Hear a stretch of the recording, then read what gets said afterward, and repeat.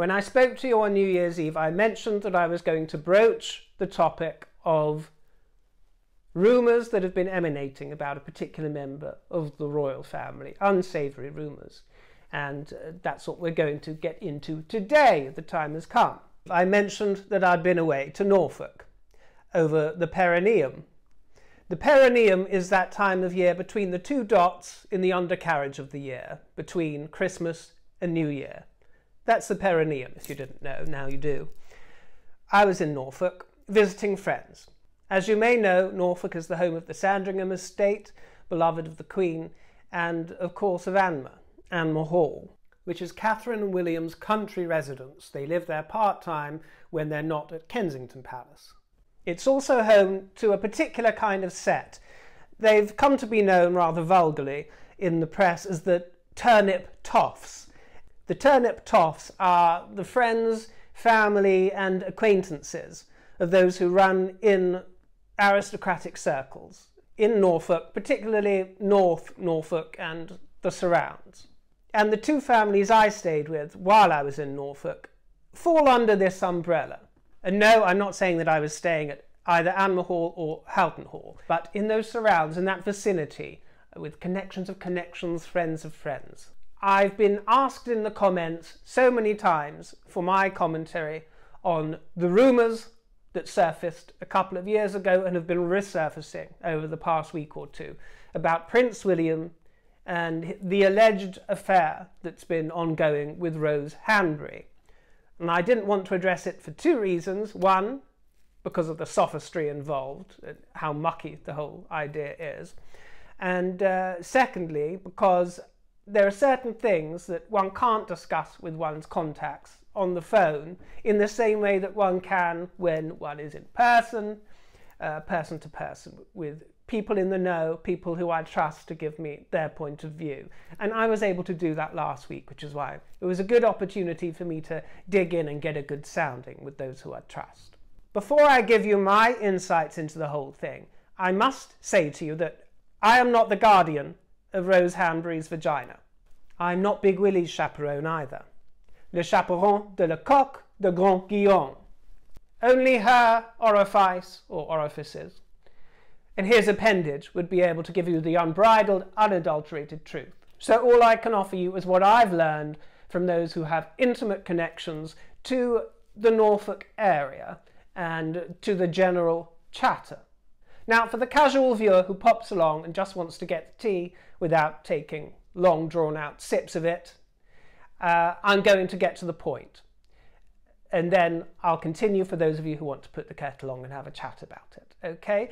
So I'm going to state categorically, at risk of damage to my reputation if this turns out to be in any way untrue, because of the faith that I have in my whisperers, I am going to state here and now, categorically, that all and any allegations of an affair between Prince William and Rose Hanbury are false, are fabrications, are completely and utterly untrue. They say there's no smoke without fire. In this case, I'm afraid that smoke was dry ice. But what I did discover on my discussions with my friends is that that dry ice, that artificial smoke, could have been one of the first major attempts to smear the reputation of Prince William. From that time, over years to come. But more on that later. So if that's all you wanted to hear, my take on the subject, whether or not I believe the allegations are true or false, well, you've got that information now. Do with it as you will. Take it with a pinch of salt, believe it or don't. I couldn't care less, but there, you have it.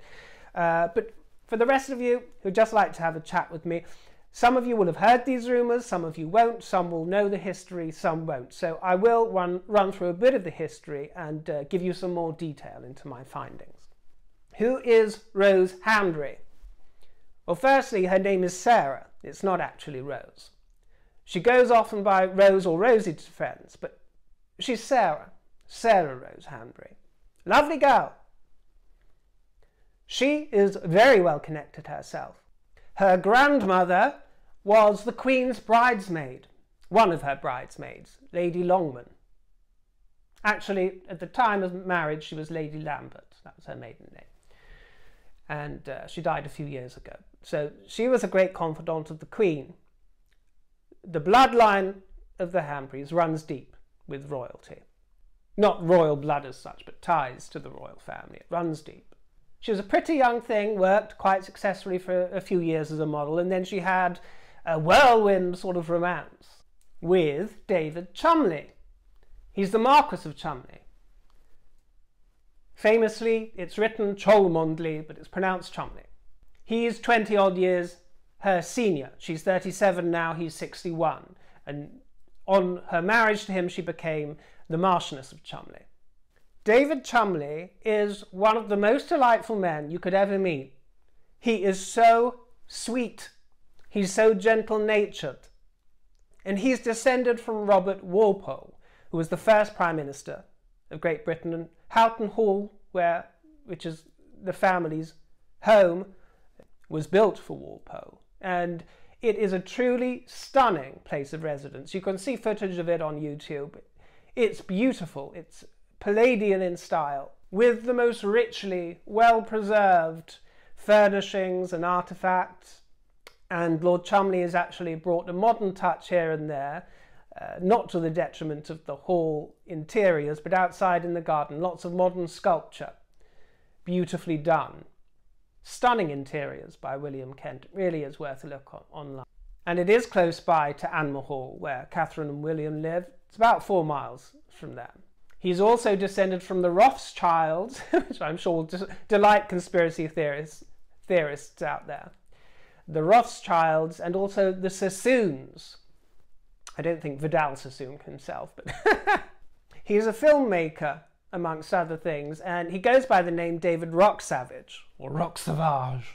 David Rocksavage. It reminds me, actually, was it Kate Winslet who married that guy, Ned Rock'n'Roller? Something like that, something rock and roll, where this guy had formed and fabricated a surname to give him some kind of rock star edge, which I thought was rather naff, I've got to tell you.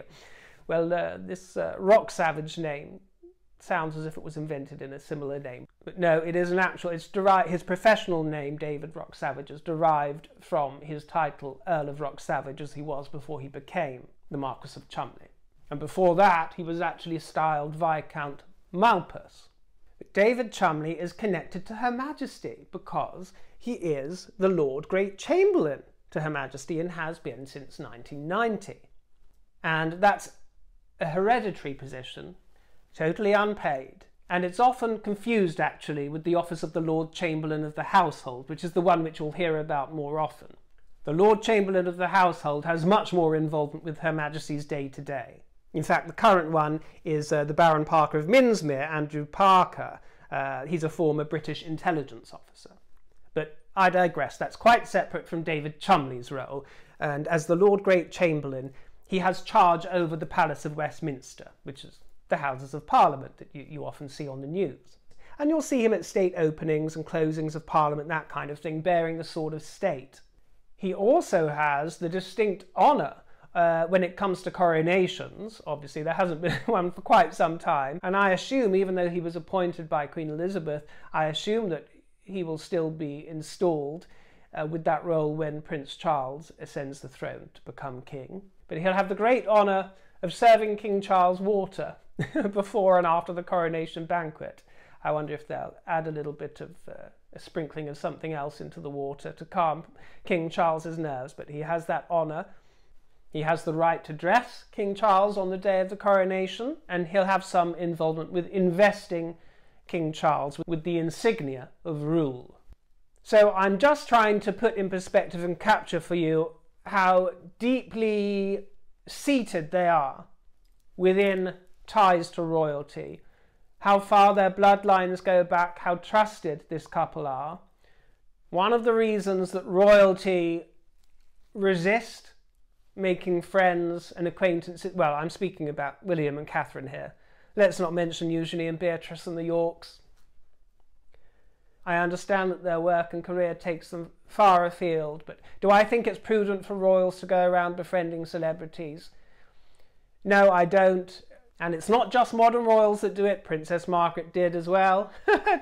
to name but a few. I'm sure many have. Thankfully, William and Catherine have never been tempted in that direction. A few characters on the periphery are one thing, and they may exist for all royals.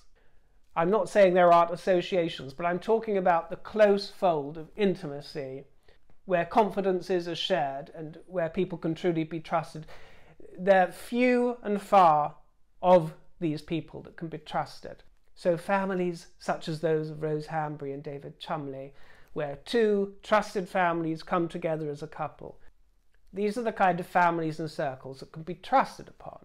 Although having said that, I have been told that actually the bonds between the Cambridges and the Cholmondeleys aren't that strong. They have a passing acquaintance. There's been some to and fro between the houses, dinners between the couples, but actually I'm told that there isn't a particular close kinship between the two couples.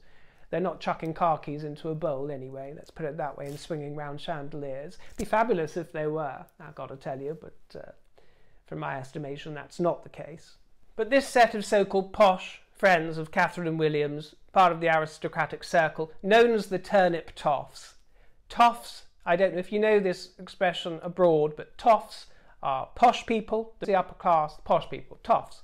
And turnip, one can only assume, comes from the fact that it's out in the country where vegetables are grown and eaten, I guess, I don't really know. But the turnip toffs, of course, they include the Cholmondeleys, but also other sets of well-born friends of William and Catherine. And also the godmother to Prince Louis, Laura Mead. James and Laura Mead, they're another one of that kernel of the set of the turnip toffs. I believe there was a spell when Catherine and Rose grew a little closer over their connection to East Anglia Children's Hospice. They were both doing charity work together for the hospice, and that's what drew them even closer into each other's radar for a while. I'm told that they still see each other occasionally and they like each other. Prince William and David Cholmondeley like each other very much. So for those of you that don't know, rumours really came to the surface and the heat was on. I think this was in 2019. And, you know, it beggars belief that any credence was given to these rumours where you find out the source material. The source for these apparent insider scoops was an American publication called In Touch. But from what I could see and what's been written, they're constantly accusing people of being pregnant, including Catherine supposedly with her fourth child, and there's a sort of slightly dubious looking photo there with an alleged belly. Apparently they're always accusing people of being pregnant that aren't, including Jennifer Aniston, who's spoken out on the subject because she's constantly being told that she's pregnant. You know, I'll flash up a few of the rather ludicrous headlines and front cover stories I've seen, including the Prince William one, just to give you the gist of this is the only source where this has come from. And of course, I'm going to caveat that by saying that apparently there were whispers before this came up. Apparently everybody knew. Apparently everybody knew, my dear. Everyone in society knew that Prince William was having an affair. Well, as I say, I'm not privy to their genitalia. Are you? I'm not privy to their bedrooms. Are you? So when people say they know things, when courtiers and insiders say they know things, how much can they actually really know? I mean, one of the grassy knolls of this whole debacle is the fact that apparently William's been catching helicopters 3 times a week from London to Norfolk. It beggars belief. Does it not occur to these people who are reeling off this piece of reportage that Anma is in Norfolk? London to Norfolk. That hardly throws up huge amounts of suspicion in my mind. I don't know about you, because it doesn't say that the helicopters were coming into some landing pad at Houghton Hall, which is the family home of not only the Cholmondeleys, but all of their children, all of their staff. William was smuggling himself in 3 times a week for a good old session and a good old party. That's what the insinuation is. Now, another headline said the Harkles were suing the Queen. Not rumoured to be, not alleged to be, but actually suing the Queen. So I had to mention that. Just for those of you who aren't particularly all that interested in royalty, don't follow it that avidly. When you see these rumours surface, because they will continue to resurface and resurface, it's the favourite thing to bash William with at the moment, amongst others, just bear in mind where it came from. An article from In Touch magazine with undisclosed sources. Okay, so I'll just mention that for what it's worth. And what In Touch magazine reported that sources were saying was that not only apparently William was cheating on Catherine, but also that it was during the time of her pregnancy, when she was pregnant with Louis, her third child.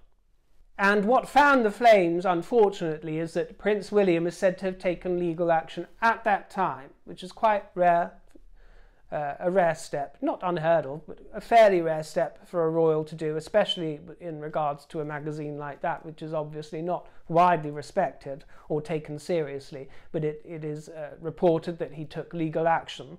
And it wasn't only that publication, but it's also reported that at least one British publication was also approached by the Queen's lawyers, or I should say a favourite of the royals. The royals' lawyers are Harbottle and Lewis.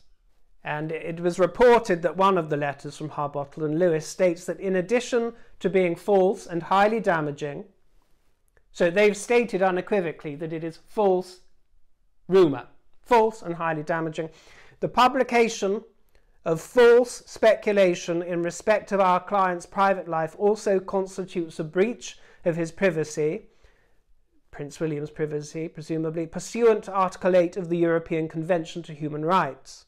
So those who wish to attack William and Catherine have taken this action as proof of William's guilt. He wants to hush everything up, wants to quiet things, shut everything down. Well, I spoke about this with my friends, and it became very clear that William only took that sort of drastic action, if you will, because these rumours involve not only him, but they're very hurtful to Catherine, to their children. You know, the very thought that Louis could grow up to think that his father had been sleeping around while he was in Catherine's body. And also, out of respect to the Cholmleys, I would imagine that that came into it as well. William, like all the members of the royal family, are completely used to seeing lies and mischief-making and all kinds of scandals about them, and some truths, I'm sure, but completely used to that. But this particular story crossed the line and it had to be squashed. Prince William is a family man. He is the epitome of a family man. Prince William is so at home with not only Catherine, Katie Goose, not only Kate, but also her family, the Middletons. He wouldn't jeopardise what he has with her and her extended family for the world. The very thought that he would be playing around, in particular, while Catherine was pregnant with Louis, is laughable, if it wasn't so gloomy and sad to think about, is laughable. But there is such a negative force out there of interlopers with sinister motives that people start believing these things, and they're thousands and hundreds of thousands, until they become just sort of wrote off as fact in the Twitter sphere. William is a loyal and loving father, and that's plain to see to all of us with any common sense. In fact, William's goodness shines. It shines so bright that this is what I want you to consider, my dears. For those voices, and there are many of these voices, and they're getting more cacophonous as time goes by, more cacophonous in the age of social media as that grows, more cacophonous in the era of disinformation. Prince William shines so bright that he is of major concern to those who wish to see the monarchy, the establishment, fall. Major concern. Why? Prince Charles was manna from heaven, because although there's many of us that really like Prince Charles, there's many that don't. Especially abroad, there's many of those that just can't forgive him for his perceived behaviour towards Diana. She's forgiven for everything, of course. But, you know, this was manna from heaven for those who are waiting for the moment that Her Majesty expires, waiting for that moment. You know, I mean, it's going to get crazy, my dear. This is the moment that they want to wipe out monarchy. And they might succeed. But William and Catherine with the William and Catherine with the trump card, my dear. Because as lengthy as Her Majesty Elizabeth II's reign has been, Charles's, unless he pulls off some major miracle of cryogenic suspension, is not going to be quite so lengthy. Probably to his great joy, because actually what I've been told is that, and what I've learned, is that Prince Charles is very reluctant to actually become king anyway.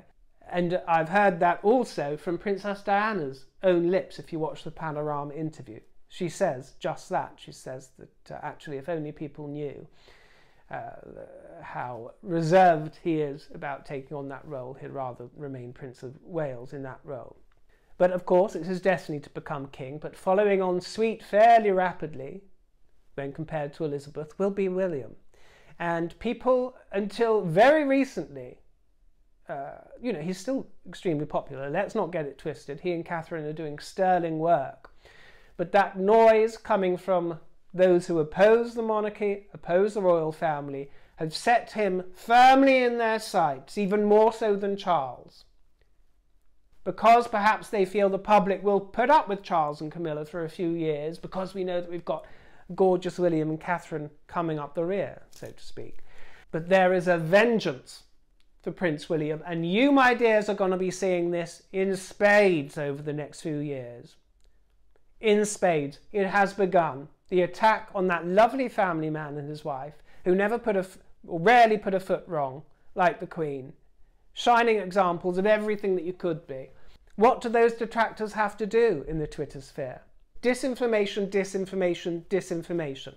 This is why they got down on their knees and kissed the floor when Meghan and Harry turned their backs on the royal family and made that spiteful, malicious Oprah Winfrey interview where they insinuated racism within the major ranks of the royal family. It was a disgusting thing to do. It was a disgusting thing to do while the world was still smarting from everything to do with the George Floyd incident and the BLM protests, everything that emerged after that. And there were good things, good reckonings that emerged in the aftermath of that incident, and there were also bad, sinister, nasty things, where opportunists have taken their chance to cause mischief and mayhem. And I'm sad to say that those mischief makers include Harry and Meghan, because even in the wake of that raw time, they took it upon themselves, the both of them, to damage their close family members and the monarchy by putting the cloud of suspicion on them of being bigots and being prejudiced. They handed over symbolic weapons to damage their own family to those that would do great harm to that institution. And you see, that is the difference. There are so many unpleasant rumours emerging about Catherine and William. I mean, because of the content I make and when I'm researching stories, I see what's said about them, the vile stuff online and on social media. It's really heartbreaking. There is a lot of hatred for them, and it's all based on completely false information.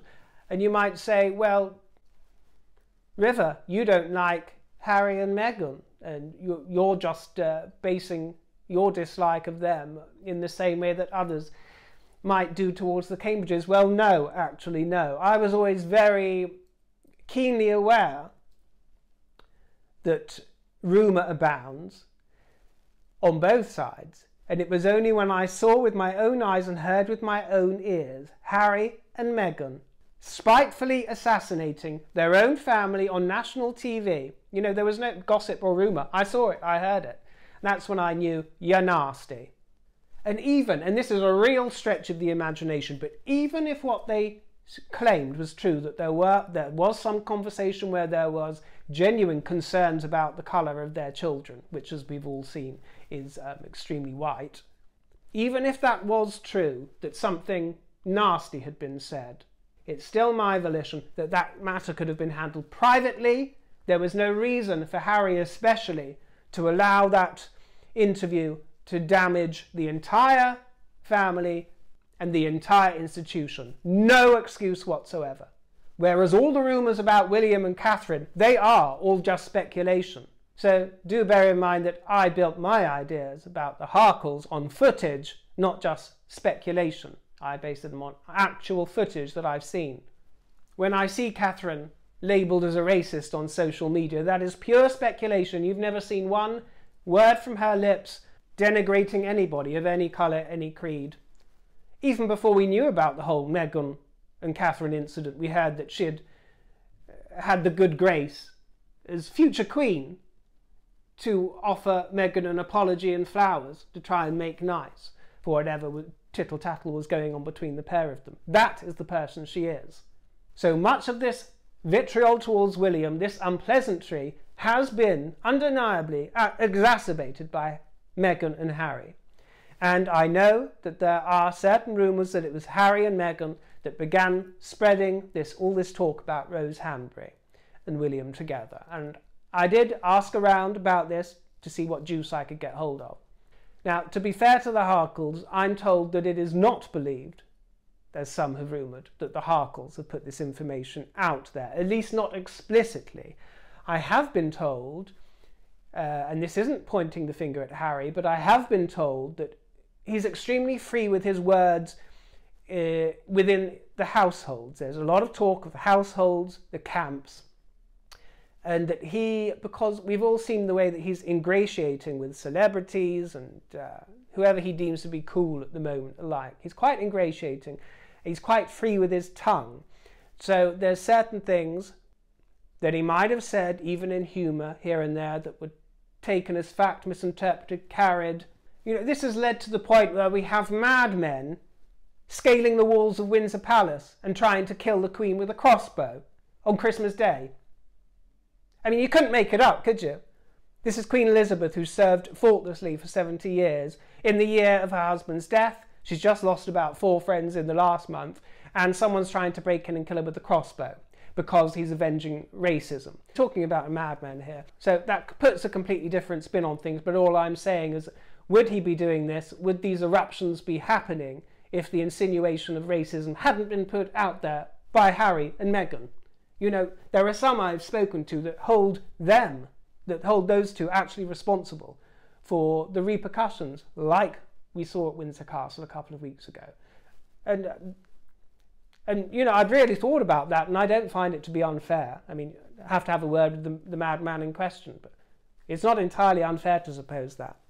I do wonder how the Harkles would have felt, and if they would have felt any twinge of guilt had that mission been successful. Perish the thought. But there is talk that Harry can be a little too candid, and candid talk is currency in royal circles.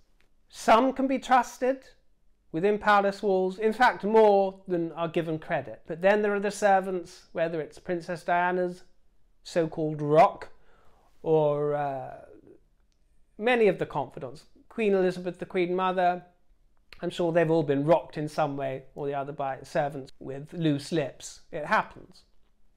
Money talks, I'm afraid, sometimes, but candid comments from a royal such as Harry or Meghan are currency. But in fairness to the Harkles, what I'm told is that it is more likely that the whispers did not emerge expressly from the Harkles, but more certain camps that might be in cahoots with other camps that wish to do damage to William's reputation.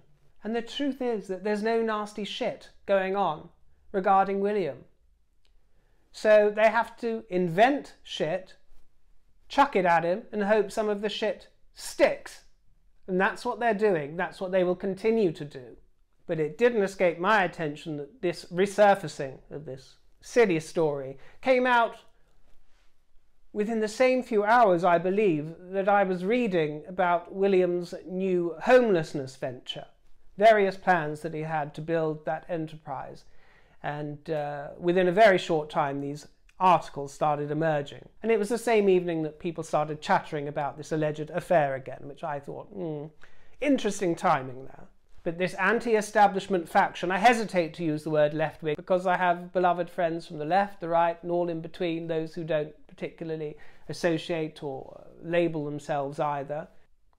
But hopefully you know what I mean. I'll say anti-establishment anyway, but there is this faction that, you know, they want to bring down the monarchy, and they're using these Twitter mobs, these pylons, to make these tiny voices, these minority of the minorities, heard. This is the age of the rise of the mediocre. It's the rise of the mediocre, these mediocre people. And I'm not saying that everyone who's against the monarchy or anti-establishment is mediocre, not at all. Some of them have truly valid points and worthy ones. That isn't the point I'm making. I'm just saying that in the social media age, these mediocre ones, they would never have been able to organise in the same way with other mediocres out there to create this sense of propaganda. Do you see how it works? Charles was never universally liked, but William was. William really was. He's still greatly liked and respected, but there's just a much more vocal opposition now. And it has to be said, looking back, that it seemed to begin its acceleration when these false rumours of the Hanbury affair began to emerge and were further exacerbated by the Harcourt efforts. Since those rumours emerged in 2019, they've been photographed at church in Sandringham with David and Rose, looking perfectly comfortable in each other's company. In that In Touch magazine article, the original one, it said, and how they knew this, I don't know. There must be some serious flies on the wall at Rumour Hall. But they reported something along the lines that Catherine had confronted William about the affair, and William had laughed it off and said, "Ha ha ha, don't be silly." How would they know that? I don't know. You know, unless they had somebody the other side holding a glass to the wall. I don't know how they managed to extrapolate that information, but apparently they did. Not.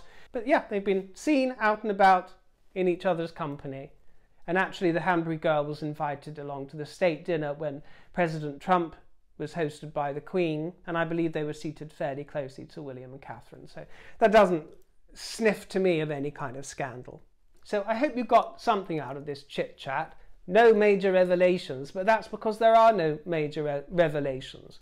The people I've spoken to, mainly those based in Norfolk, those with really quite solid connections, and their family with solid connections, particularly parents. Parents are very useful, you know, they can be particularly gossipy, and some of the grannies. Excellent source of information, those grannies, because grannies love me and I love them. So they're always splendid for a little gossip. But, you know, it's quite difficult for me really to unpack what I want to share with you, what I can share with you, and I don't want to appear enigmatic, but obviously there's certain things and people that I just cannot share with you to protect myself and to protect them. But those who have watched and know me know that I will drop in nuggets, what I call my little nuggets, my tidbits of information, where I can, how I can. And you're just going to have to do your best to find them and be illuminated by them as we go along. So I hope you appreciate that I was asked for my perspective, and I've given it. I have every faith in Prince William. I have every belief, with the understanding that I'm not the oracle, that I'm not privy to what goes on in the four-poster beds at either Houghton Hall or Rumour Hall. But that's the truth as I see it. Take it as you will. I hope you're having a lovely start to the new year, and I'll chat with you all again soon. Take care, won't you, my dears? Lots of love.